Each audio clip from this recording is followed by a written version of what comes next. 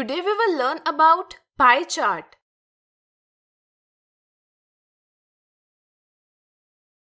Let us understand pie charts with an interesting example.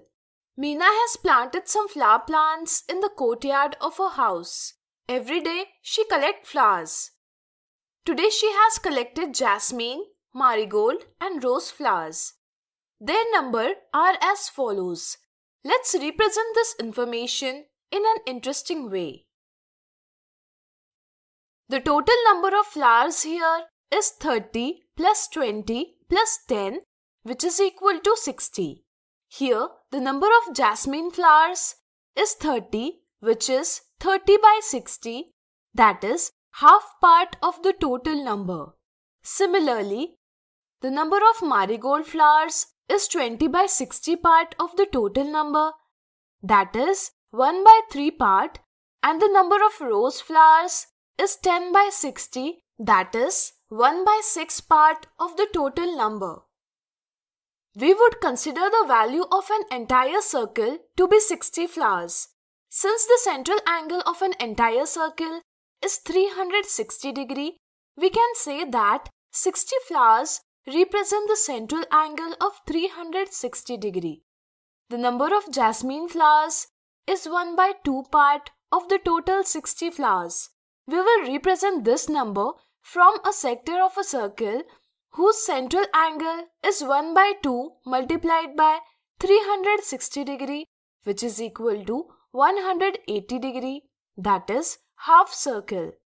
Similarly, the portion of marigold flowers can be represented by making the sector with central angle of 1 by 3 multiplied by 360 degree, which is equal to 120 degree, and the portion of rose flower with a central angle of 1 by 6 multiplied by 360 degree is equal to 60 degree.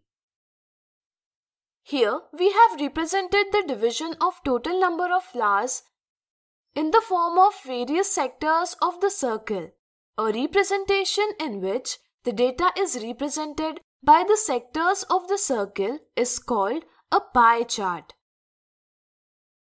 A pie chart tells us the relation of a whole to its part. For example, for 30 jasmine flowers, the total number of flowers is 1 by 2 of the total 60 flowers. Likewise, for 10 roses, the total number of flowers is 1 by 6 part of the total number. And 20 flowers of marigold, it is 1 by 3 of total number of flowers. At the same time, the pie chart also helps us to compare in different parts. For example, it can be said that the number of marigold flowers is double and the number of jasmine flowers is triple as compared to the number of rose flowers. The central angle of each sector in a pie chart is proportional to the information represented by it. For example, the central angle representing the number of jasmine flowers is in proportion to the number of jasmine flowers. In this way, the total number is fixed, and if the number of jasmine flowers increases, then the size of the corresponding sector will also increase. Or conversely, if the number of jasmine flowers is less, then the size of the corresponding sector will also decrease. Just think, can we use the unitary method to find different central angles? Let me tell you, we know that the central angle of an entire circle is 360 degree. So, we can say that 60 flowers represent the central angle of 360 degree.